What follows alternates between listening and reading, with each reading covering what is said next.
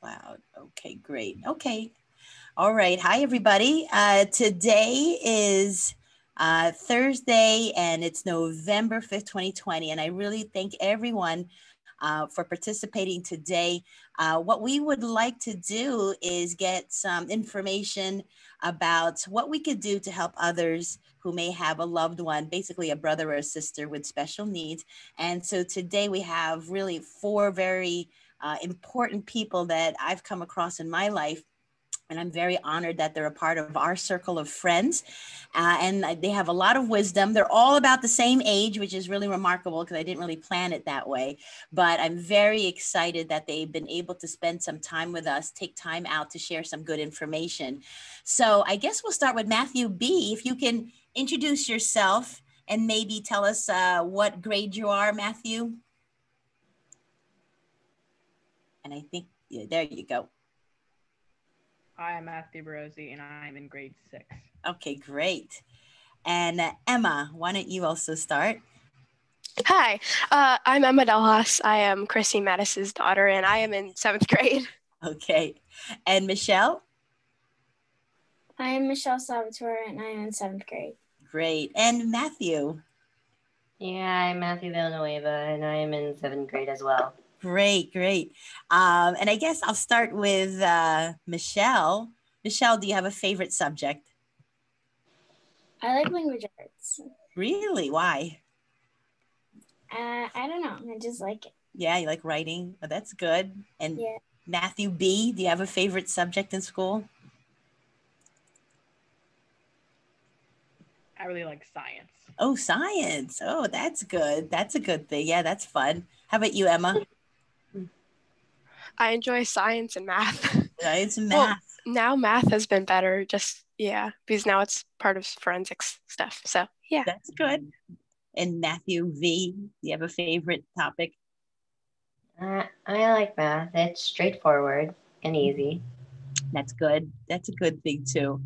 So outside of school, Matthew B., do you have anything that you like to do? Me? Yeah, why don't you? Okay, Matthew V., let's start with you. Okay. Any activities I like to do after school? Yeah, what do you like to do? Well, I usually do band after school, and a bunch of performing arts, anything that considers music or dancing. Oh, that's great. Oh, that's good. You've been doing that a long time? Yeah, I have. Oh, that's good. Do you perform in other places? Basically just for the football games and the concerts, that kind of stuff. That's fun. I know with COVID, I think things are a little different, huh? Mm-hmm. I know. Yeah. And Matthew B., what do you do after school? Anything?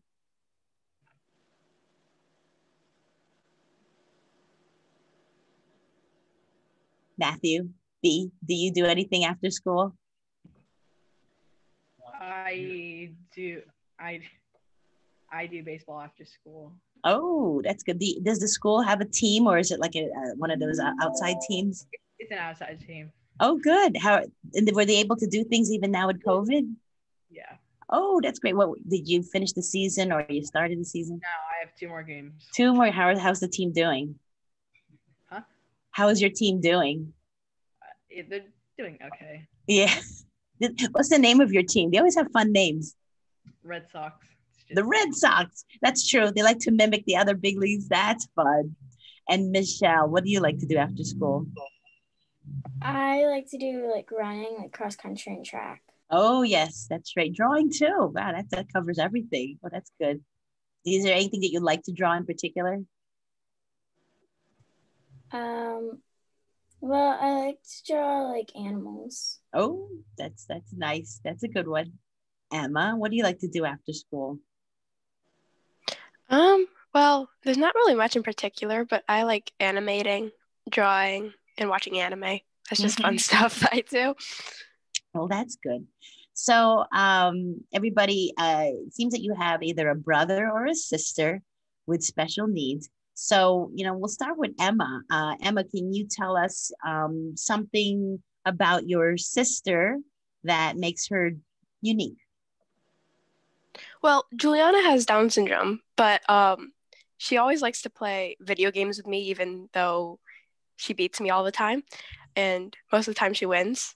But she's very good at that, and yeah, so. That's good.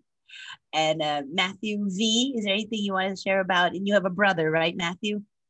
Mm-hmm. Yeah. Anything unique about him? Yeah. My brother has autism, and he doesn't say things a lot, but he does he is very determined to get what he wants. Like if he wants water, he'll get through all of us to get that. And he also he didn't know how to swim at first, but he really wanted to do the water, so he taught himself how. Oh, great. That's amazing. That's really good. And is your pool, is it still open or is it closed now? It's too cold for swimming. Yeah. Anymore. You always try. How about you, Michele? You have a brother, right? Yeah. His name's Nicholas, and he has ADHD.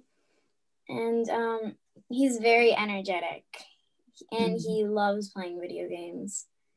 Do you play the same games? Sometimes, but most of the times he likes to play by himself. Oh, goodness. Are there things that you, David, Matthew and David, it's interesting, Matthew V, your brother has the same name as Matthew V. I thought that's very interesting. So Matthew B, is there anything you could tell us that you and your brother have in common? Are there things that you both like to do together, or things that you do that are just fun? Me and David like playing basketball and video games together a lot. Oh, I like the a lot part. That's good. And for the basketball, do you play like outside or you go somewhere? We have a little basketball hoop in our backyard that we just like shoot the ball all day. Oh, that's great. And in the video games, are they like on TV or iPad, or does it matter? It doesn't really matter. Yeah, but he likes doing that. Oh, that's good. How about you, Matt V? With you and your brother, are there things that you guys have in common?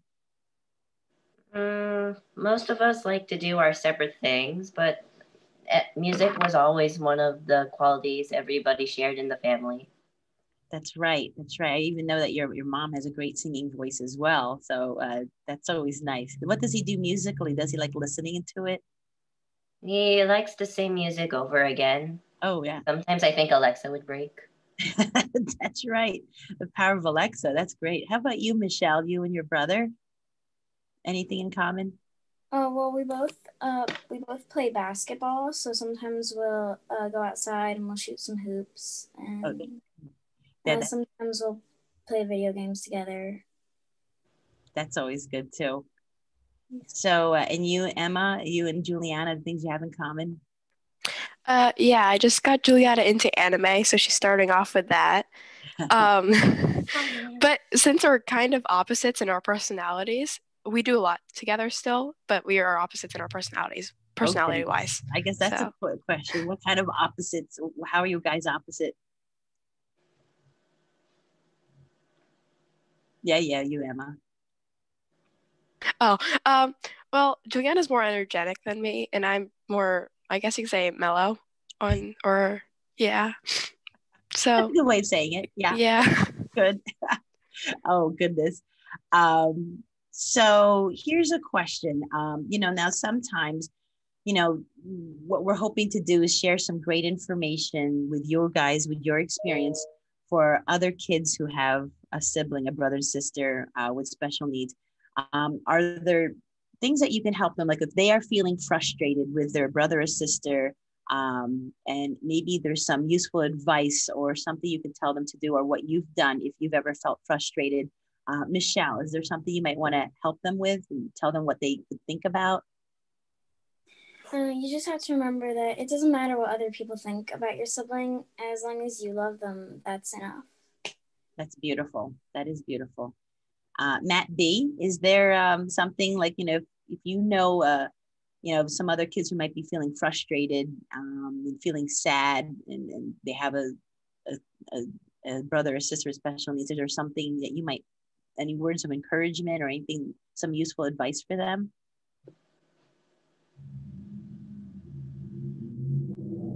For you, Matt. Just keep a smile on your face. That's good. That's right. That's true.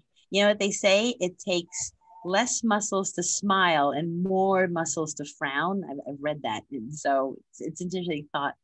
How about you, Emma?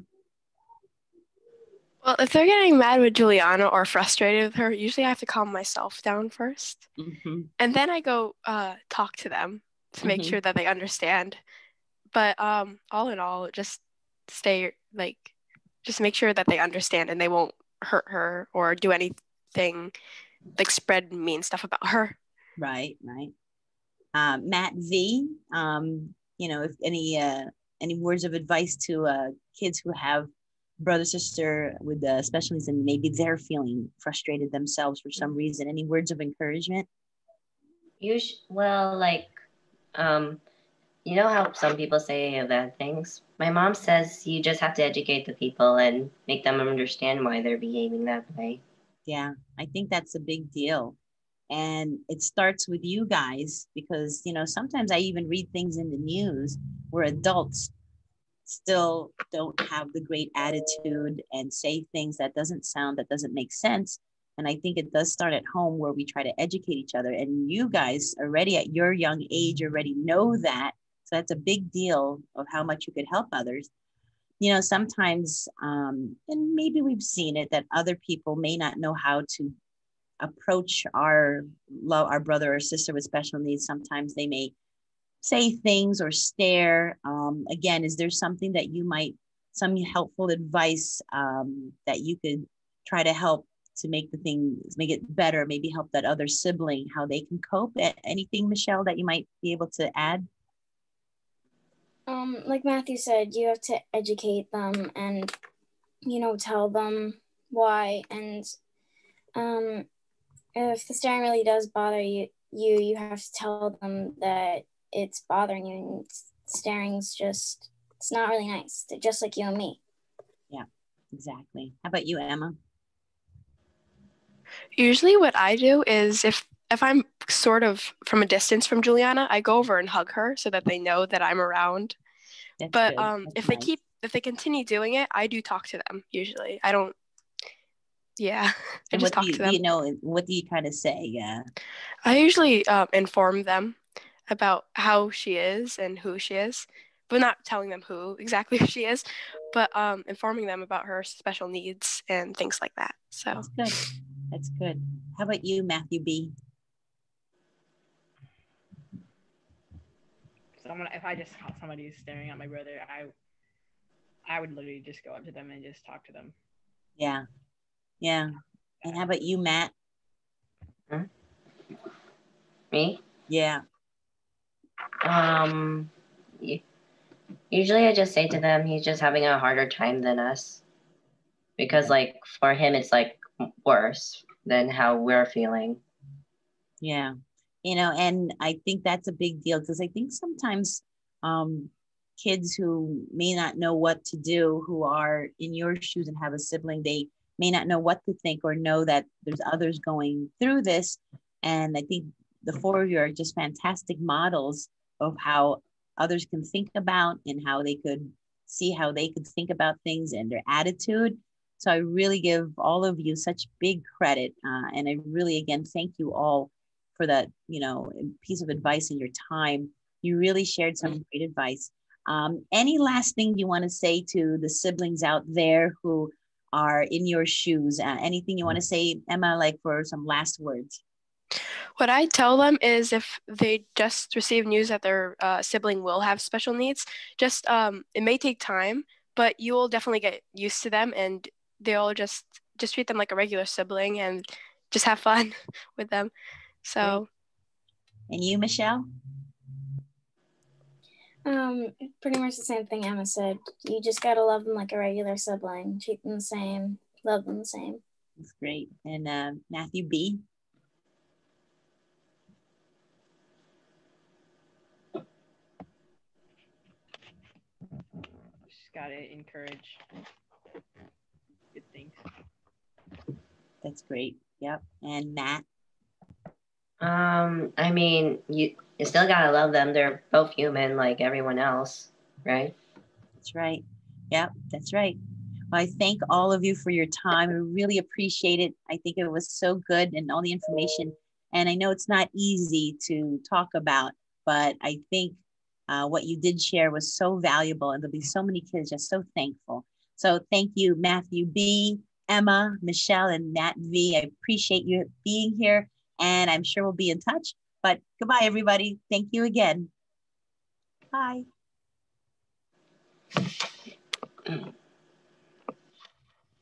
Bye, thank you. Bye, thank you. Bye, Matt. Bye.